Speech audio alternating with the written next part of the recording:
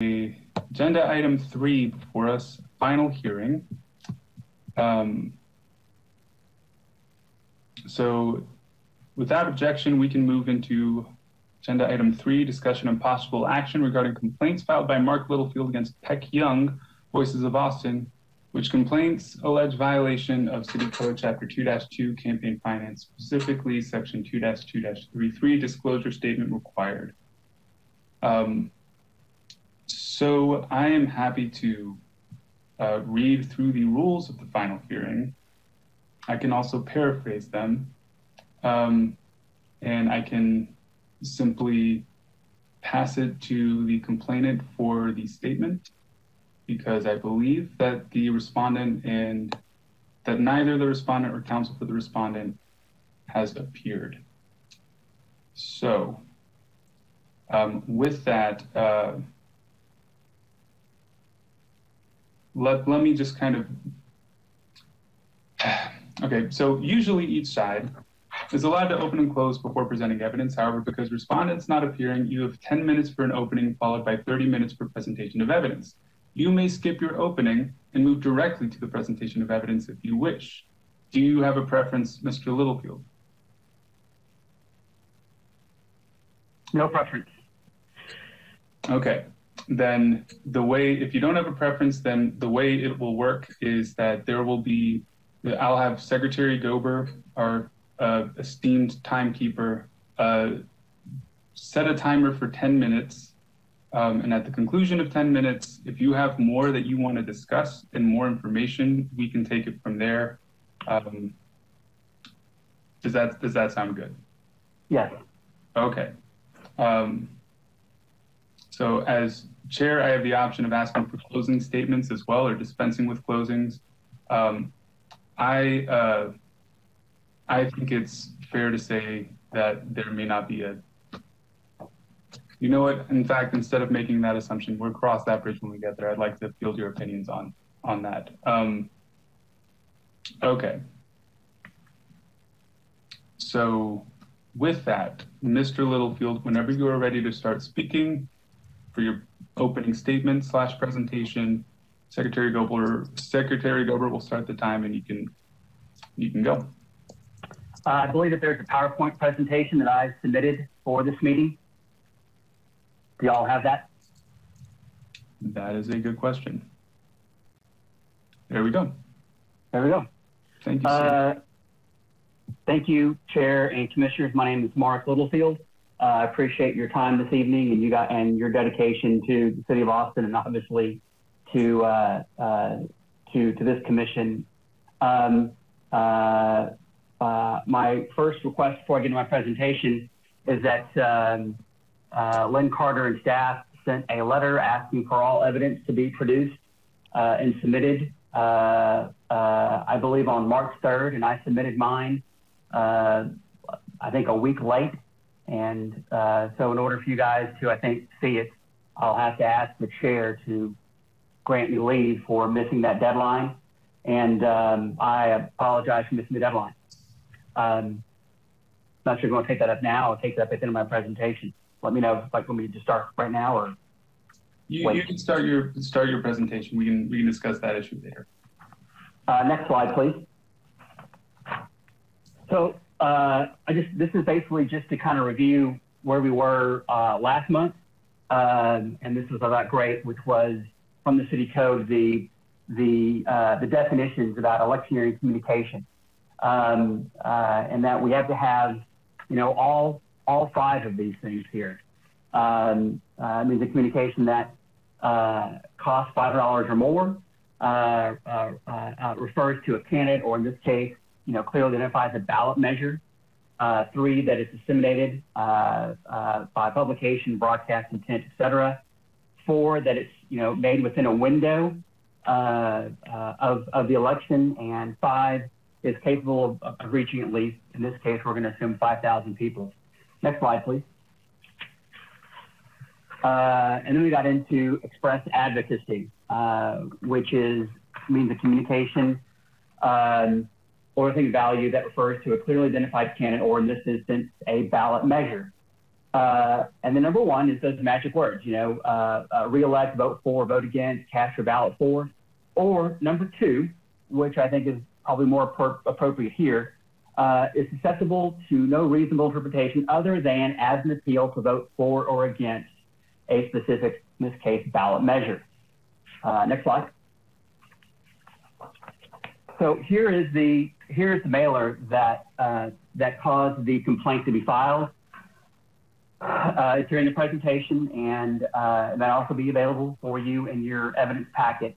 But as you see on the second side, on the side listed as tired of being ignored, it lists Project Connect. It says on the recommendation of city staff, the council wants you to approve Proposition A. It specifically says Proposition A. And then at the end of that paragraph, it says, if the city staff wins, you lose. That is Exhibit C1, if you're able to see it later on. Next slide, please. Voices of Austin Twitter account, they tweeted 213 times from the date that the account was opened on June 4th, 2020 until November 4th, 2020, their election day. The account has not posted any information since November 4th. Included in Exhibit C2 are, I just gave you the 28 tweets during the last 7 days of the campaign to kind of give you a sense that this was not educational, that this was campaigning. Next slide. Here are just two examples where they mentioned Prop A. Vote down the ballot. Prop A, the ballot initiative for Project Connect. If it passes, homeowners will have to pay higher. The next one, City Hall leaders are lying to Austin voters in the media about the financing for Project Connect. And again, those are in your evidence packet. Next slide, please. Again, this is Exhibit C3. This is their Facebook page. And the posts from the Facebook account closely mirror the tweets from the Twitter account. So I didn't, list all of those. I didn't see anything significantly different. But again, no posts since November 4th, 2020. Even though, Voices of Austin says that they are an educational pack about many different issues, not just Project Connect, such as, Code Next or budgets, property taxes. But I guess their education efforts ended on November 4th. Next slide, please. This is just one part of the of Exhibit C3. This is the Facebook algorithm that on the Voices of Austin campaign Facebook page that says here are other related pages, and the other related pages happen to be all campaigns.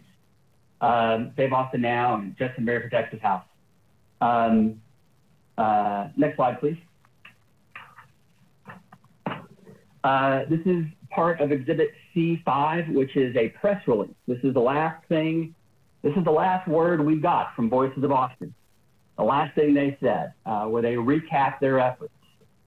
And they specifically say that in the district where Voices of Austin concentrated its efforts to educate the public on Prop A's Project Connect through mail, newspaper, and social media, the proposition did not pass. Thus proving that voter education is so effective and will continue to make a difference. I mean, this is, to me, this is a smoking gun. This is where they just flat out admit to us what they did, that where they concentrated their effort, they got the outcome they wanted, which was the proposition did not pass. That is electioneering. Next slide, please.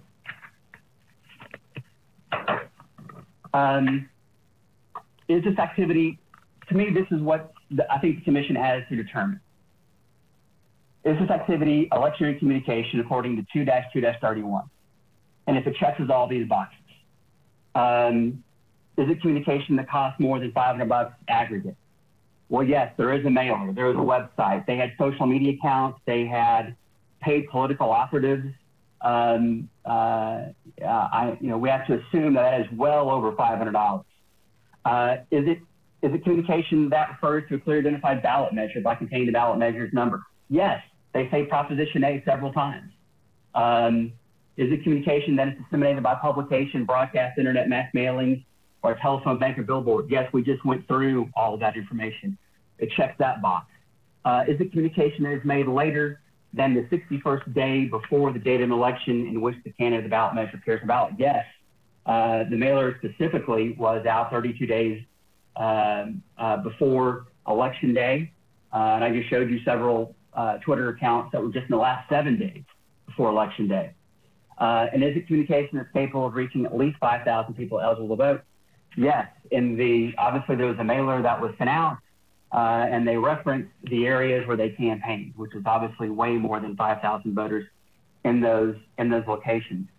Let's go to the next slide.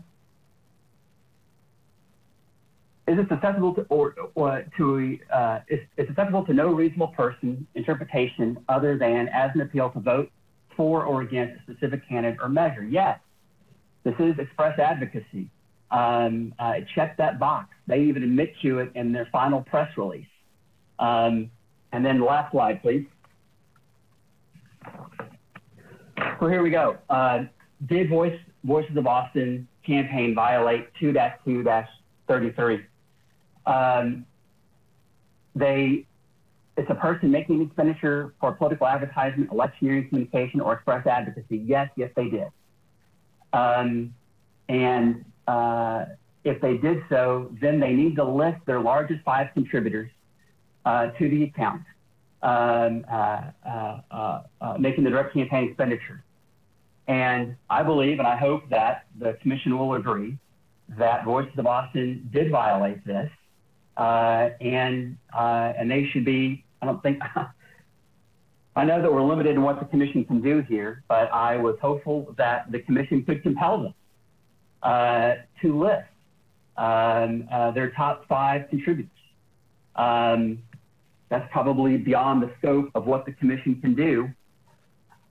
But if we don't, and this may not be the venue for that remedy, but if we don't, then this is going to happen again, where people use nonprofits to hide their donors and their expenditures and their activity. And it'll make our democracy that much more weaker here in the city of Austin. I kind of ran through that, but I felt like we'd already gone through this before. I hope that was helpful. And I'll answer any questions if you have any. Thank you for your time. Thank you, Mr. Littlefield. So, commissioners, I'm happy to open it to questions. One thing that I will say is that I have things I would like to say before we kind of dispense with the item via a motion. But I do want to give opportunity for questions or discussion from commissioners, however many questions or comments you have. So, floor is open, and I see Commissioner Greenberg's hand, so go ahead. So, Mr. Littlefield, you said you assume it's more than $500. Are you offering us any proof that it's more than $500? Besides, logically, it should be. I mean, do you have any proof? No, ma'am. They said that they distributed their mailer widely. And then later on at the end of the campaign, they talked about places where they campaigned, the precincts where they campaigned. I mean, I worked on a campaign where volunteers printed the flyers and we walked them. They called this a direct mail. They called this a direct mail. But we don't know how many homes or who printed it or anything, because all of that is kept confidential. So I feel like the proof is missing. Okay. Secretary Goper. Mr. Littlefield, I'm looking at your exhibit C4. It seems to be a news article, page 3 of that. references in the kind of middle of the page. There's a photo of Gerald Daltrey. The next full paragraph after that, it says the PAC spent $5,000 on the war chest with Voices of Austin, another group opposed to the rail proposition. Is that part of where you were getting your information that there was more than $500 spent? Yes. So I put that in there, but and that was about two things. One is that Voices of Austin did coordinate with another political action committee. They received a $5,000 contribution to help pay for their activity, and then if you were at the press conference, and I think it's reported at the end of that letter, that there's actually members of the press conference who encourage people to vote against Proposition A.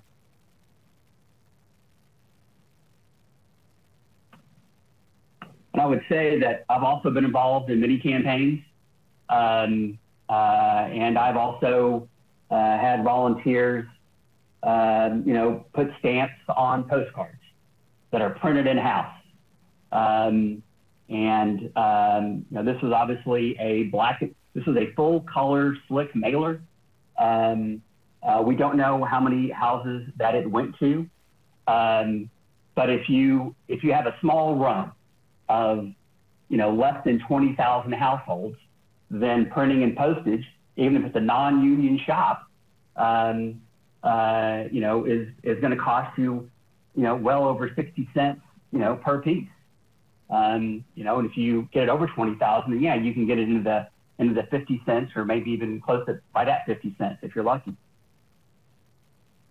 So what I'm saying is that if they send it to more than 1,000 households, they went over $500.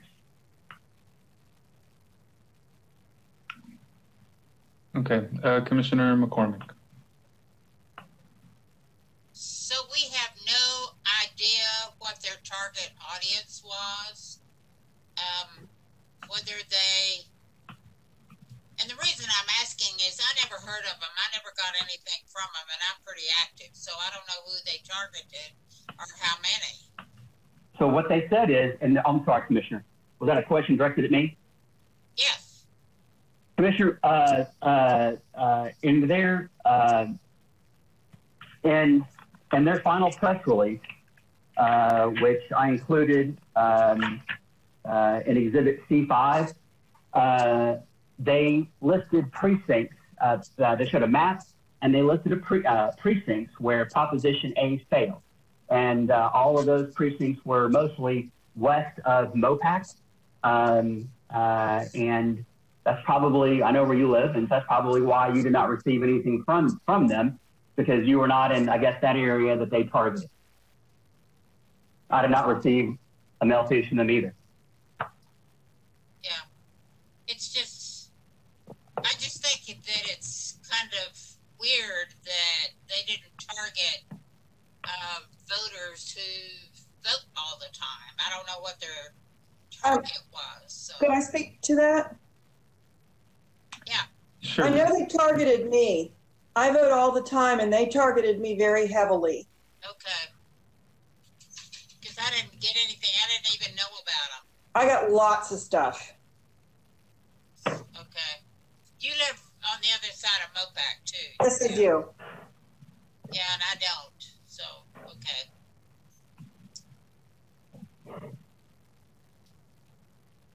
All right, commissioners, other questions?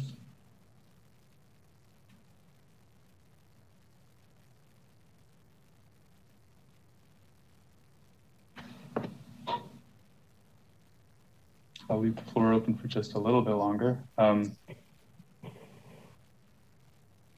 But I don't want to drag it out if there really are no other questions. Well, in that case, so it's at the chair's discretion as to whether or not to allow for a closing statement. I'm going to just ask Mr. Littlefield, would you like to make a closing statement? Okay. Got it. No, sir, thank you.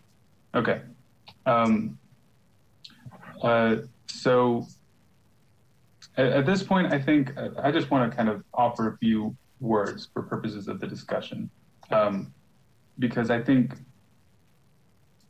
the fact that the respondent did not appear, even though the code requires a respondent to a complaint to appear before a final hearing, leaves me a little dumbfounded, if I'm going to be completely honest. This was a complaint that was filed in October. We had a hearing, we tried to have a hearing in November. We tried to have a hearing in December. We almost had a full hearing in January, and then technical difficulties prevented us from completing it. We gave, we tried to accommodate schedules for the parties, particularly the counsel for the respondent. And we finally were able to have the rest of our preliminary hearing last month, where, I made a point to allow both parties additional time to present their case, their side of the story, before we proceeded with more questions on the part of commissioners. At every point, feeling as though I think the commission generally has been patient towards both parties. Where I'm going with this is that I think it's particularly disrespectful for the respondent to not appear. And I want to say that in an open meeting that will be recorded, so that they can hear, and for the benefit of the public and anyone who happens to be listening to this, once it's posted online, since it's not being broadcast. It is one thing to make an argument that that the commission does not have jurisdiction over them as an entity. At the least, what they could do is appear here and make that argument. Because as far as I recall, I tried my best to review each meeting where we had brought this up. As best as I can recall, they at no point said, by the way, in the alternative, this commission has no jurisdiction over us as an entity, and we don't think we have to participate in this process. At no point did they make that argument, as far as I could remember. I could be wrong. So as we kind of discuss a way forward in resolving this particular complaint, as we discuss a possible motion to dispose of it, I just want us to kind of keep in mind that this is not okay. And this is the second time within the past 6 meetings that we've had that a party has shown some amount of disrespect to the commission, either individually or as a whole. And I plan on doing something about it. Commissioners, any further discussion? If there's a motion that anyone here has, I'm happy to entertain it. I'll wait for hands, I'll wait for unmutes and people chiming in. Commissioner Greenberg. I mean, just in response to what you're saying, I believe the letter was making the exact point that they made at the preliminary hearing, and they saw the way the commission listened to it. So I can totally understand not coming to make the same point again with the same commission. I mean, it's time consuming. Having a lawyer is expensive. It doesn't really seem it. I didn't take it as disrespect. I took it as they felt like it would be a waste of time, and they didn't do it. Sure, I appreciate that comment. What I'll say is that the determination that this is a waste of time evinces disrespect in my mind, and it's almost enough just to read word for word the city code provision that says complainant and respondent are required to appear before a final hearing. And both parties know the rules at this point. And up until this point, respondent has been participating, and we have been deferring to respondent. We've been accommodating respondent's schedule. We've been accommodating, technical difficulties so that the respondent can get a fair hearing and participate, and for them to decide at this point that they are no longer subject to the jurisdiction of the commission that they're no longer even respondents, or whatever they might kind of perceive, however they might wrap their heads around that provision of city code, I think evinces a level of disrespect. But I agree. Sorry, I don't want to capitalize the conversation. Commissioner Danberg, you have your hand. I believe that we need to be looking at the evidence that has been presented. I believe that it is uncontroverted in the evidence before the commission that express advocacy did occur and that electioneering did occur. Sure, and I'll just remind commissioners, the standard of evidence that we have is a preponderance. So I will refer everyone to 2745D, where it says that the commission shall make its determination based on the preponderance of the credible evidence in the record. Secretary Gober, you have your hand up. I want to speak to the issue of whether there was 500 or more spent. Obviously, we don't have a receipt for the money that was spent. Because the respondent failed to appear, we don't get to ask a very simple question under oath of the respondent of, did you spend more than $500? And to give the benefit of the doubt to a respondent who has violated the law in refusing to come here today would be to encourage further and future violations of the law. So I think we should read into the written response we received from the respondent. At no point, as I've looked through the records, as I've looked through any communication from the respondent, at no point has the respondent said, we never spent more than $500. And if they never spent more than $500, it takes one sentence. It is so easy to prove innocence that they don't have a duty or a burden to prove innocence, but it would have been so easy to say, we never spent more than $500, case closed, we're done. But they never claimed that. And the one time where we were going to have the opportunity to have them under, did you spend more than $500? And there's no way a complainant could ever know that or prove that without going into their books.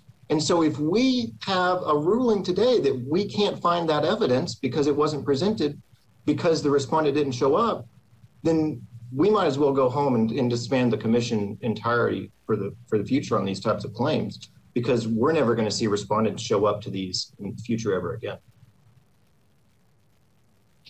Thank you. And I'd also just like to remind commissioners that at our preliminary hearing, the counsel for the respondent did say that there, I believe it may not have been the express advocacy provision, but the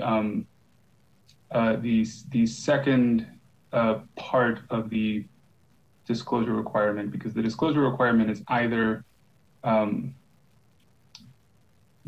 it's either electioneering or electioneering communication or express advocacy. And I think there was the words that were used were there may have been a technical violation.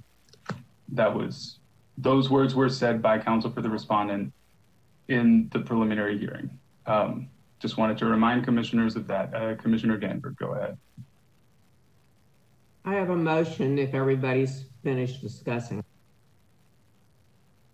I think I've said my piece. I'd like to kind of just to make things hopefully a little bit easier, I'd like to hear what the motion is, what the motion's about.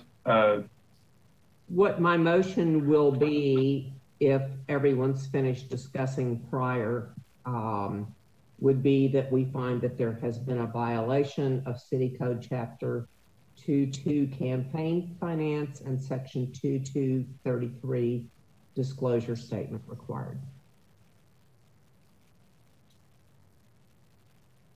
I just have a comment from rereading their letter. They don't think we have any jurisdiction over them. Correct. That is why neither the respondent themselves or counsel for the respondent appeared, because. And we've had people that didn't show up before, but I don't remember what happened in the 9 years I've been on this commission. So. Sure, I recall one case involving an ice cream taco truck in which the respondent did not show up for that's right. either a preliminary or a final hearing, and we found against that individual that there was a violation. So there's precedent for finding violations for respondents. The most recent, yeah. So just to clarify, Commissioner Danberg, you're interested in a motion that would just make the determination that a violation has occurred. Okay. I'm happy to entertain motions, so go ahead if you'd like to make it. I move that the commission find that a violation has occurred by Voices of Austin violating City Code Chapter 2-2 Campaign Finance and Section 2-233 Disclosure Statement Required. I second the motion. Okay. Motion by Commissioner Danberg, second by Commissioner Kale. Is there discussion on the motion, commissioners? Commissioner Greenberg? Yes, I'm just uncomfortable with the lack of proof. It really wasn't for the respondent to prove that they didn't spend 500. The burden of proof is on the complainant. Sure, Vice Chair O'Hurry.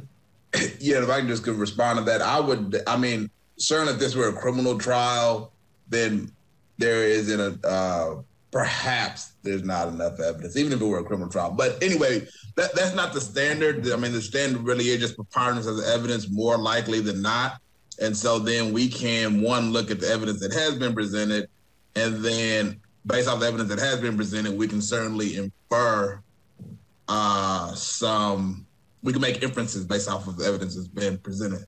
And the evidence that has not been presented. And so what has been presented, kind of to Secretary Goldberg's point, is that we do have a statement from the respondent, and it does not include that simple language. So that's an inference that we can draw. We also do understand, reasonably so, how much it costs to print something at any of the local print shops and what it would take to send out mailers on a wide scale.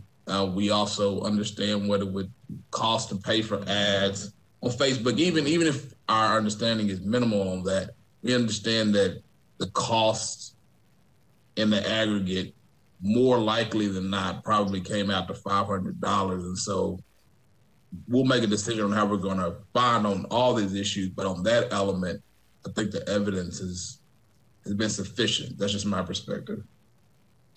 Sure.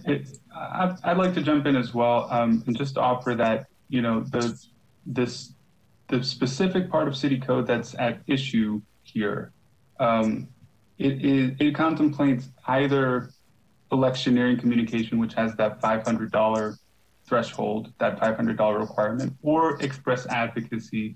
And part of express advocacy is that it's a communication, activity, goods, services, or anything of value that refers clearly to a clearly identified candidate or ballot measure, a clearly identified ballot measure, that sub 2 is susceptible to no reasonable interpretation other than as an appeal to vote for or against a specific candidate or ballot measure. There's no dollar requirement there. It's just, there is no other reasonable interpretation that one can draw. As I review some of these communications, I think it is very hard to have a reasonable interpretation, reasonable, the keyword, interpretation that this is anything other than an appeal to oppose a ballot measure. Even if this magic words discussion that was had at the preliminary hearings plural, it's,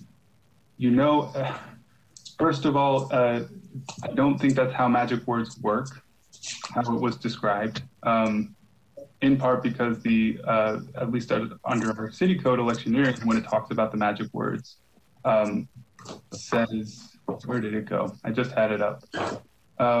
it says including such as these words. It doesn't say it has to be vote for, vote against. I struggle to find a reasonable interpretation. If someone were to receive this as being like, oh, I'm just being informed about an election, and I'm just being informed about the issue that the election is about. It seems pretty clear that the sender of this, I don't see a reasonable interpretation on the part of a reader that this is telling me anything other than vote against Prop A. That's my take on it.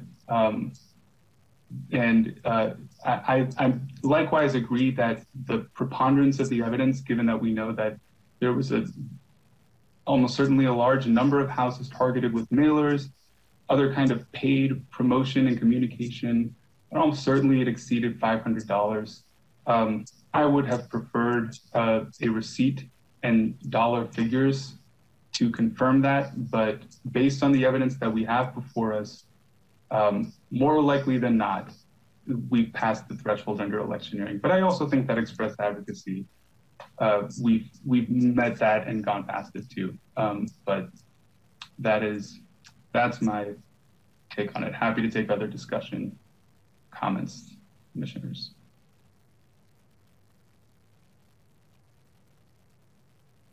Okay.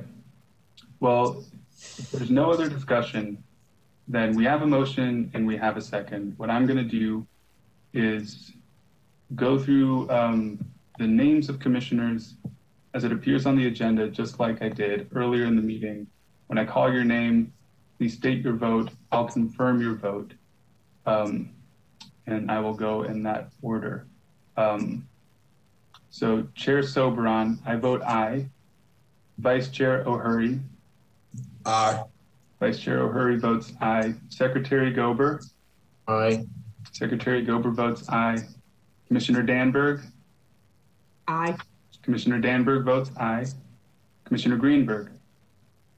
Aye. Commissioner Greenberg votes aye. Commissioner Kale. Aye. Commissioner Kale votes aye. Commissioner Laurie. Aye. Commissioner Laurie votes aye. Commissioner Lerner. Aye. Commissioner Lerner votes aye. Commissioner McCormick. See your hand up. I'll unmute. Aye. There you go. Commissioner McCormick votes aye. Commissioners Ryan and Commissioner Ryan and Commissioner Villalobos are not present. Then I've counted 9 ayes, 0 nays, 0 abstentions, and 2 absences. Is that correct, Lynn? Just want to confirm my tally. Yes. Okay. All right. Thank you, commissioners. We can proceed to a discussion about sanctions, possible sanctions. I think I'm happy to entertain a discussion about it, but I think we could just as easily start with motions if anyone has them. As a reminder, if you need to look at what sanctions are available, it is City Code 2-7-48. That is our normal sanctions. 2-7-49 that has some campaign violation specific provisions. Can we take a 5-minute break? You know what? Actually, that is a fine idea. Commissioners, are you fine taking just a 5-minute recess? I actually need to get some water. Been talking a lot. Okay. So 5 minutes, commissioners will recess. It's 9:11 right now. It's 9:12 actually on my computer. So I'm going to say at 9:17, I expect to call back. Thank you very much. We'll resume at that time. Great.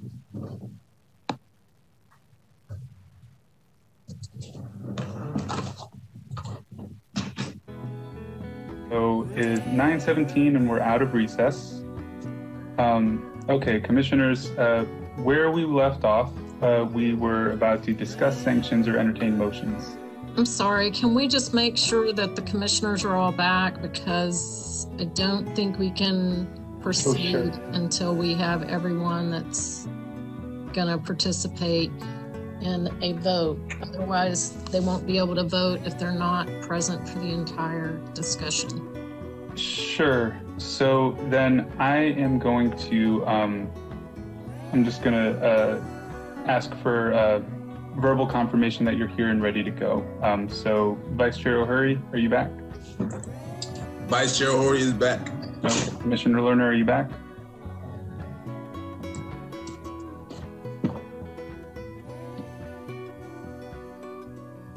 While we wait for Commissioner Lerner, Commissioner Laurie, are you willing to participate in this part of the hearing? If it's okay for me to go, I'm not feeling well, but if you all need me to stick around, I can.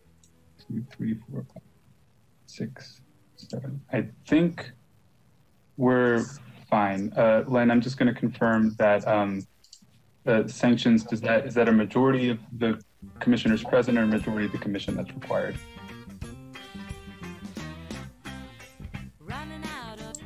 Give me just a couple of minutes.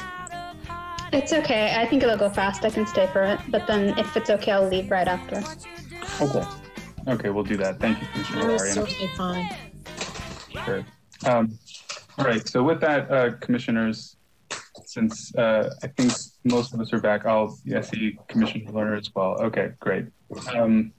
So discussion or a motion? The floor is open. Commissioner Kale. Well, just going through the City Code Chapter 2 under campaign violations, which redirects us back to sanctions, it looks like the appropriate sanction for this is 2-7-48(3). A reprimand is the appropriate sanction when we find that a violation has been committed intentionally or through disregard of the chapter. It may reprimand an official or an employee. So the way I understand it is that 2-7-49 campaign violations, specifically subsection subsection F, redirects us back, and I would read into it individual subject to campaign finance laws rules. So replace official or employee with respondent in a campaign finance case. Gotcha. It seems to fit the definition of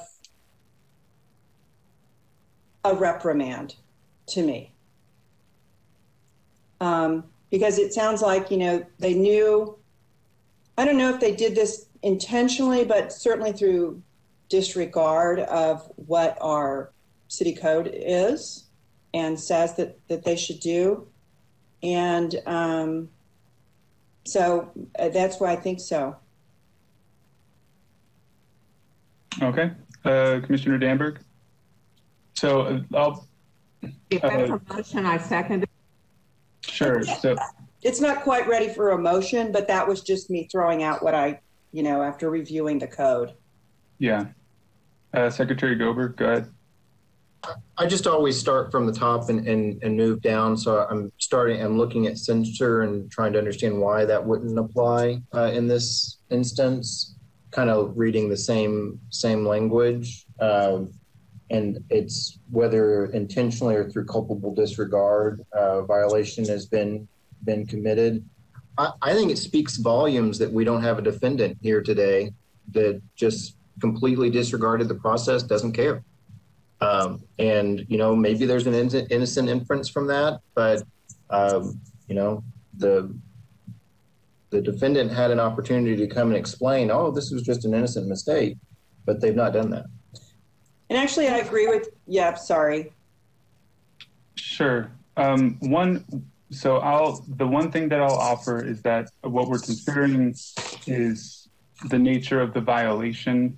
I think, the commissioners, you're welcome to draw inferences as you like in respondents' non-appearance. But I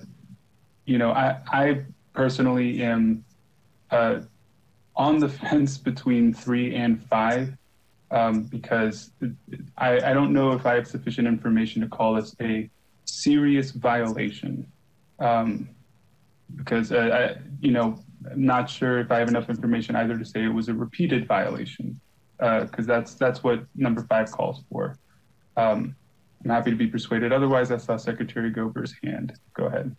I mean, even our own commissioner said that she received multiple mailers. I mean, that's a repeated violation.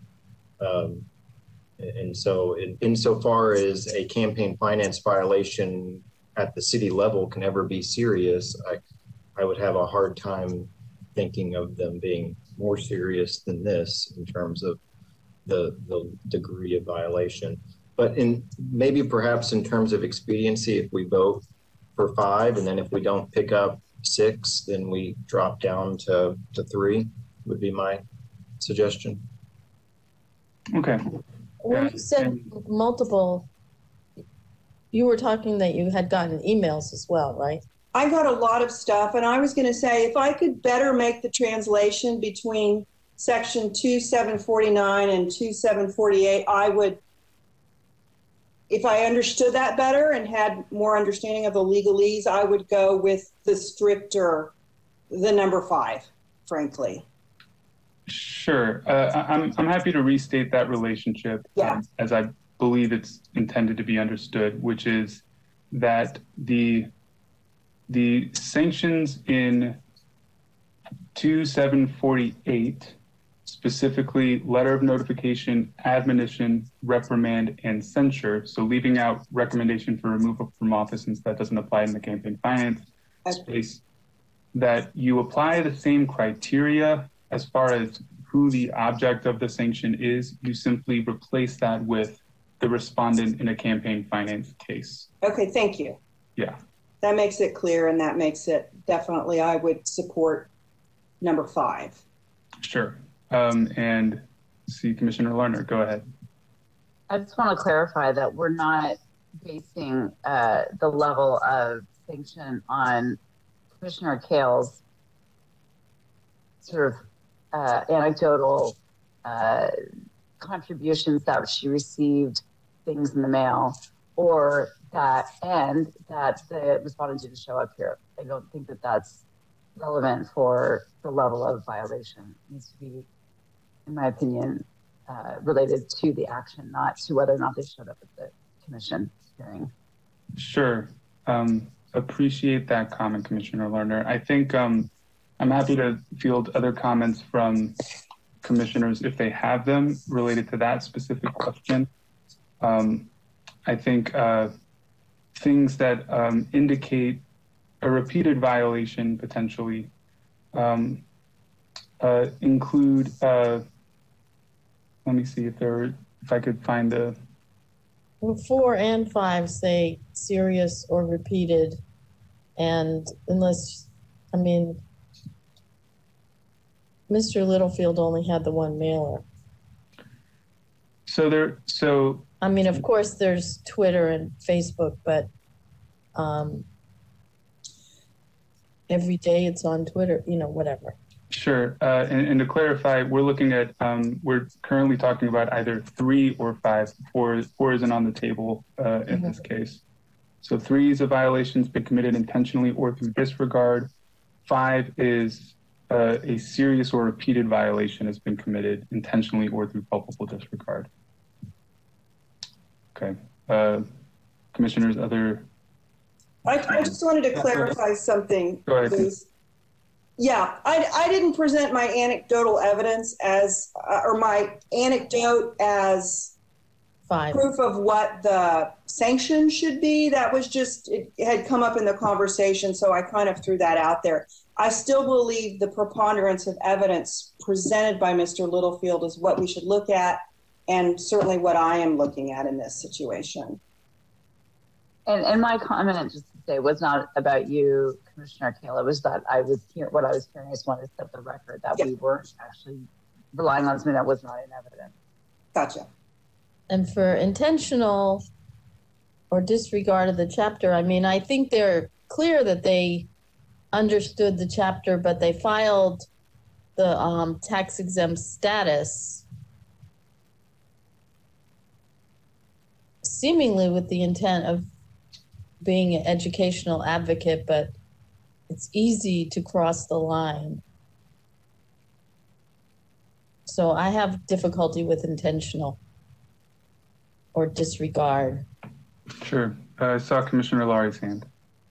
Yeah, and someone correct me if I'm mistaking this for another party, but the last time when the respondents did appear and were arguing, to me, it was clear that they were very aware of where the lines might be and very consciously were trying to frame their actions as not encroaching on those.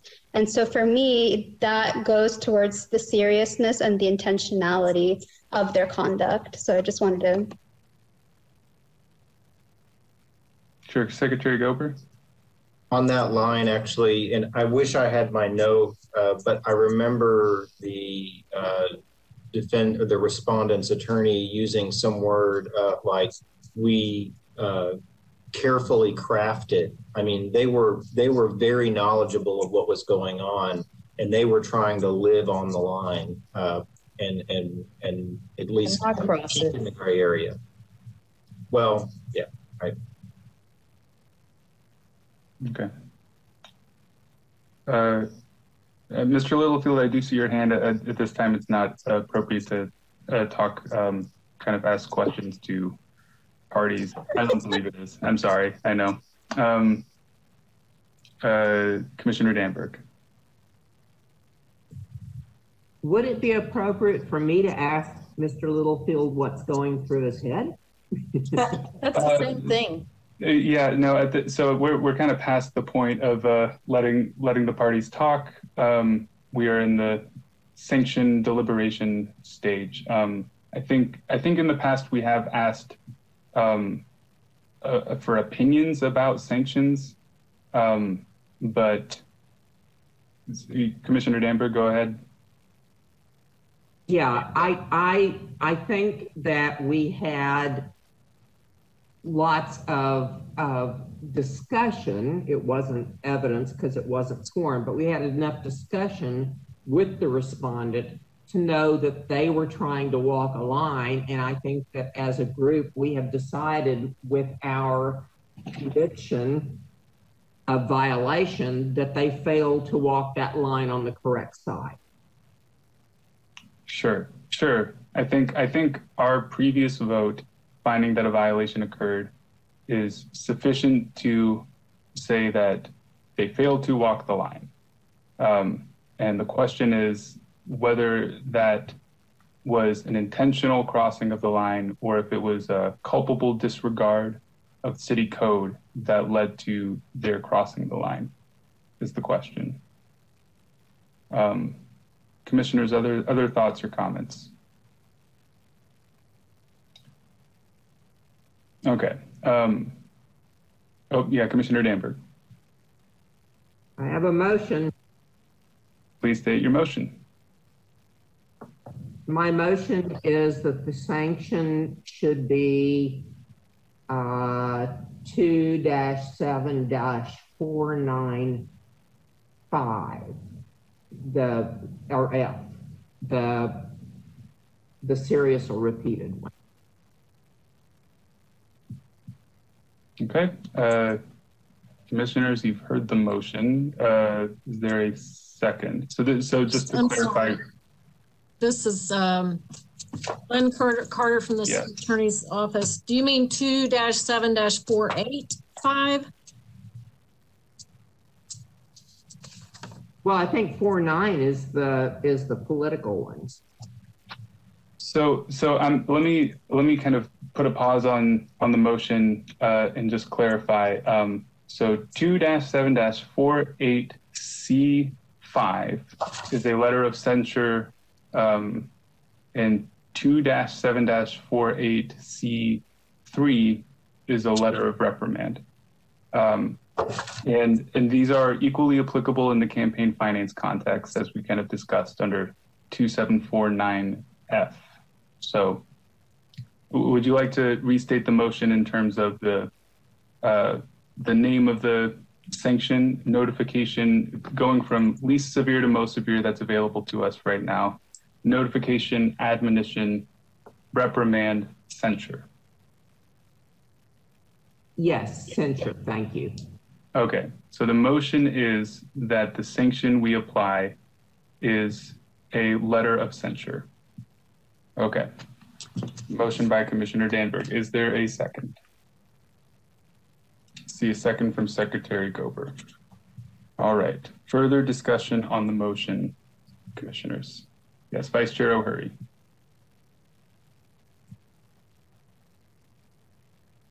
I think you're muted.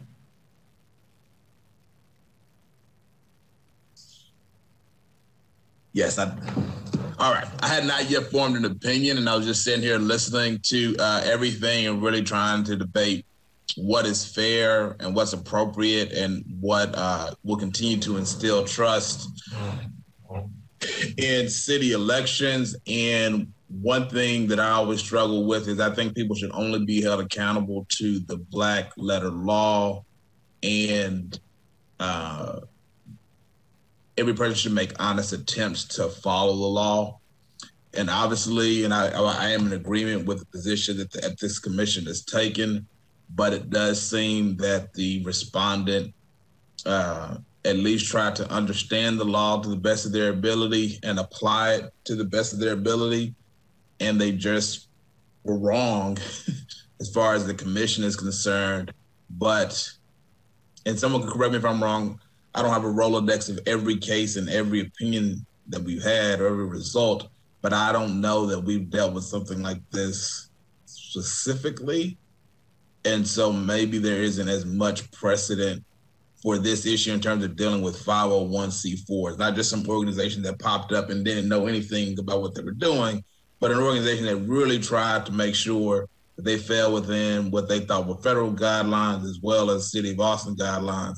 And again, there's an argument where they're being as true to the law as they should have been. Certainly there is that argument, but I don't think there's an argument that we've had several of these type of cases involving 501c4s that just got it wrong.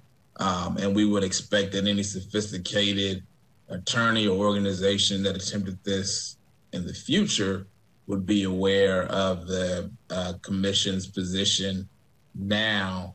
And so without speculating or just offering an opinion on something that we don't have in front of us, I would say it's hard for me to say that it's a repeated violation, because this is one of the few times or first times it seems like that we're taking up something this specific. It definitely is a violation. I just don't know that I would go as far as asking for a censure. Those are just my thoughts. Sure. Thank you for that, Commissioner Greenberg. And we've always had trouble with intentionality, whether it was this type of violation or some other type of violation. Intentionality is pretty difficult for us to know, which is how we often end up with a letter of admonition, because we don't know about intentionality. They seem to intend to educate. And we've sort of talked about them walking the line and falling on the wrong side, but that's not intentionality. Commissioner Laurie, and then Secretary Gober.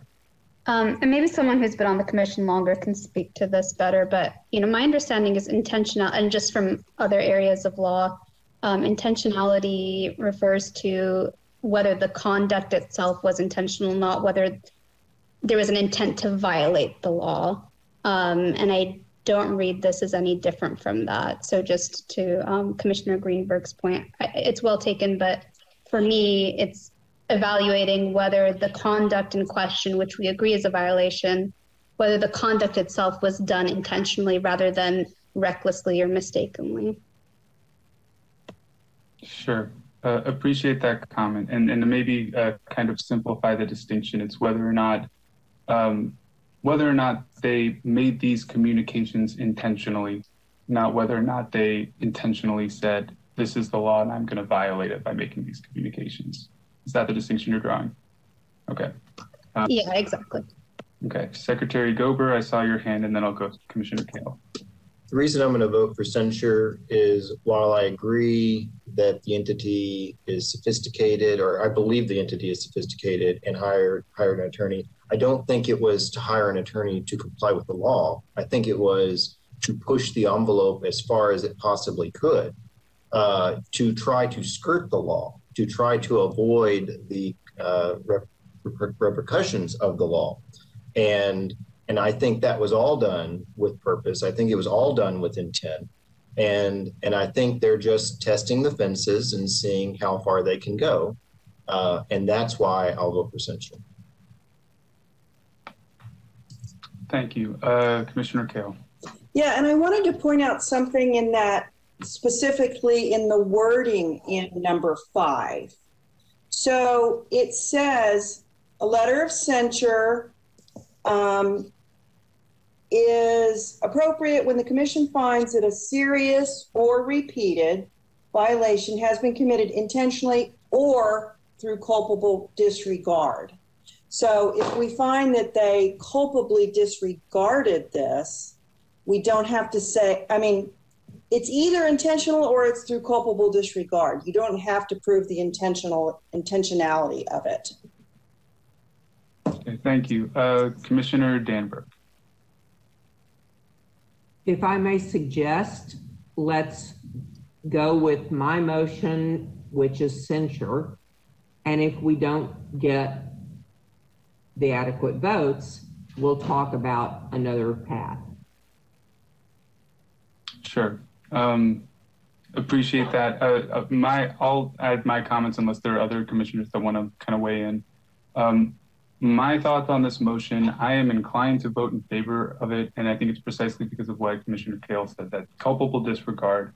And I think what Secretary Gober is describing in, the fact that they had, they had professional help in managing the operation, and to me, working very hard to do everything they could to oppose Prop A without using magic words, to me seems like a culpable disregard of our rules. Those are my 2 cents. I think we've kind of talked through this enough. Other comments or discussions before we go to a vote? Okay. I do need a second. You had a second. It was Secretary Gober who seconded it. Yeah. Okay. So there's a Commissioner Lerner. Go ahead.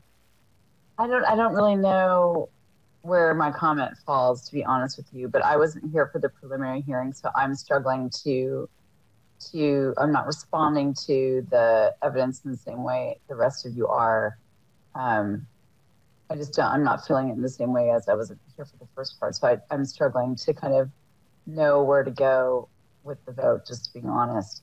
So I'm not really sure what that means. Sure.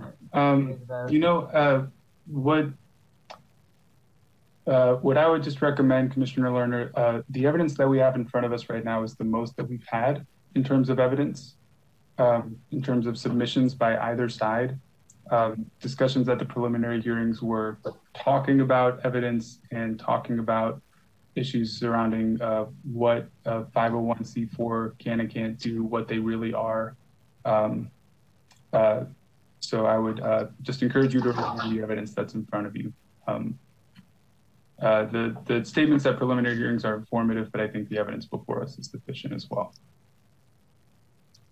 Okay. Commissioners, other thoughts or comments? Just that okay. if you miss the preliminary hearing, you can always listen to the recording. Yeah. That's fair. That's just a comment. Sure. I saw, was it Commissioner Kale's hand or Commissioner Lari's? Commissioner Kale, go ahead. I was just going to say, do we need to take a vote at some point as to whether we can go past 10 p.m., Luis? We, at some point, yes. I don't expect us to take more than 18 minutes in disposing of the sanctions element of this. And then if we need to, for remaining items on the agenda, I think we can at that time. Yeah. I don't expect us to have a hard crash like we did in January. That'll prevent us from taking that vote if we need to. Okay. No other discussion, commissioners. Okay, then in that case, I'm going to start the vote, and I'll do it the same way that I have in prior votes. So when I call your name, please unmute yourself, clearly state your vote. I will repeat the vote back to you, and then we'll tally at the end, okay? Okay, so this is on a motion to send a letter of censure. And I will start. Chair Sobran votes aye. Vice Chair O'Hurry. Nay. Vice Chair O'Hurry votes nay. Secretary Gober. Aye. Secretary Gober votes aye. Commissioner Danberg. Aye. Commissioner Danberg votes aye. Commissioner Greenberg. No. Commissioner Greenberg votes nay. Commissioner Kale. Aye. Commissioner Kale votes aye. Commissioner Laurie. Aye. Commissioner Laurie votes aye. Commissioner Lerner. Can I abstain? You can abstain. That's an option. Would you? Is that an abstention? Okay. Commissioner Lerner abstains. Commissioner McCormick. Aye. Commissioner McCormick votes aye. Commissioners Ryan and Villalobos are not present. And Chair Soberon, Yes. I'd like to actually change my vote as well to an abstain. To an abstain? Yes. Okay. Vice Chair O'Hurry is marked as abstaining.